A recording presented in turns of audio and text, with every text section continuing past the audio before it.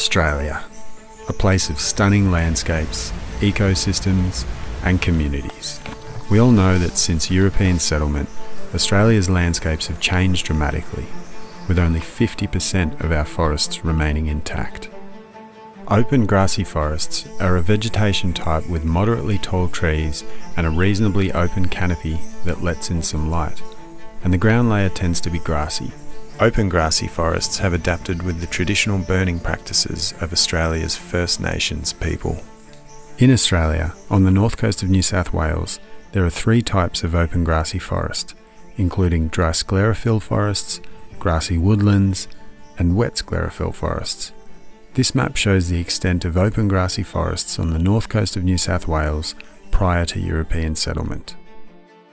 But when we overlay modern distribution maps of open grassy forests, you can see that vast swaths have been cleared by tree felling or have re-afforested and closed in due to a lack of fire in the landscape. These modern changes means there is less suitable habitat for the animals that require open grassy forests for protection, feeding and nesting. So what we're looking at here is a grassy eucalypt slope. We've got to this stage where we've got these gorgeous grasses, a variety of them, interspersed with weed grasses, which we have to manage with either herbicide or with pulling. And also over the years we've thinned out some of the trees so that we're not getting this fully returning into wet eucalypt forest or dry eucalypt forest. From now on, this gorgeous area looks as good as it does and has a variety of grasses because of the burns that we've been doing.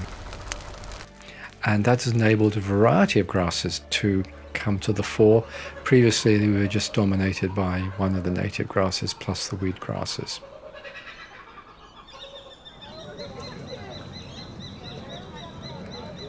We started very small. We do very small mosaic burns, as they're called, and this is very helpful. It means it doesn't get out of control, and it does mean that we're not in danger of entrapping or burning any of the wildlife. They've always got other places to run. My name's Shannon. I'm a fauna ecologist and I'm here in the beautiful Currumbin Valley. This is Garama Conservation Reserve. This is an area of land that's owned by the National Trust of Australia Queensland, and it's devoted to helping to save some of our threatened species. And the most important animal that we have here at Garama are our eastern bristlebirds. Currumbin Wildlife Sanctuary is really lucky that we're able to have a captive population of such an endangered bird. So they're found in a very small area of open grassy forest that's found around the New South Wales and the Queensland border. So this area here is a perfect place to breed these animals because one of the aims that we have here is to try and increase the population so that we can help to increase the wild population of such an important species. What I have found is some of the areas where bristlebirds and other threatened species are really flourishing are those areas that have reached the level of improvement.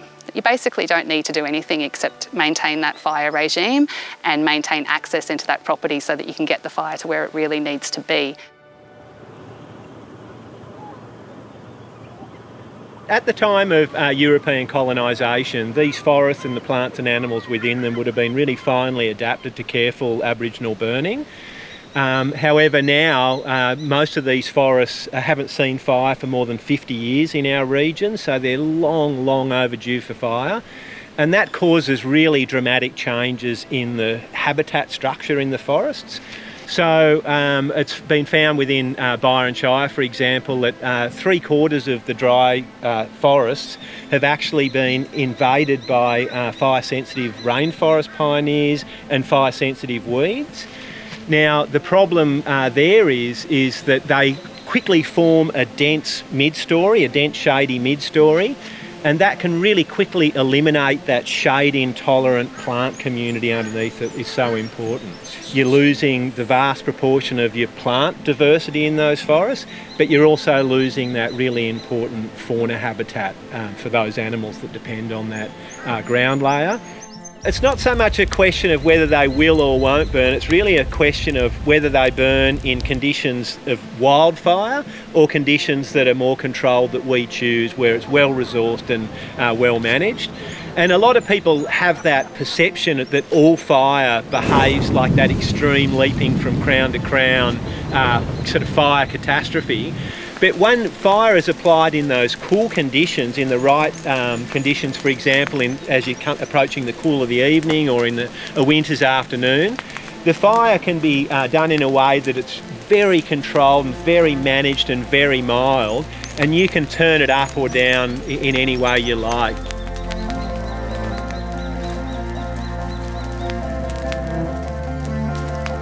Approach traditional landowners for their advice and guidance and hopefully implementation.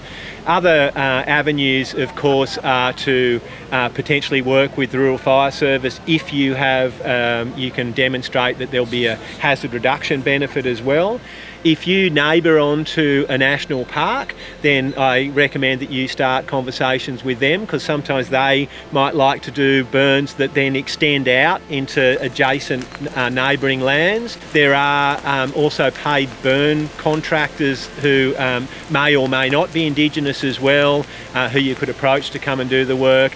And ultimately, I think, although it requires a fair bit of skill and experience and training, but the place that we should be trying to get to is those landowners that feel they ultimately have the capacity to develop their own capacity and understanding and experience to do a lot of this work themselves.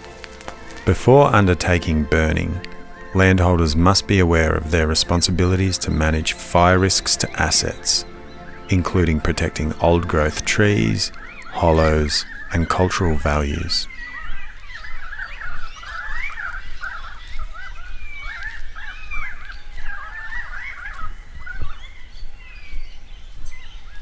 So access is the key, really, to being able to get in safely and efficiently into your work areas.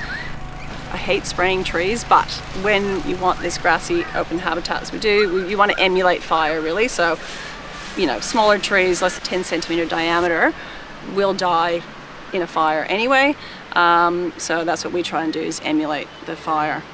I guess for like information on weeds and how to get them, there's a good app, the DPI Weedwise app, which is worthwhile and free to have a quick look at. But it can list a lot of different chemicals, so it's probably worthwhile have a look at that, and still go to your rural store and they'll have someone there that can talk you through the different chemicals available. Good fire is the most natural way of managing open grassy forest habitat. But if you want to know more about your patch of vegetation and how best to manage it, please consult an ecologist, your local land care, or local land services.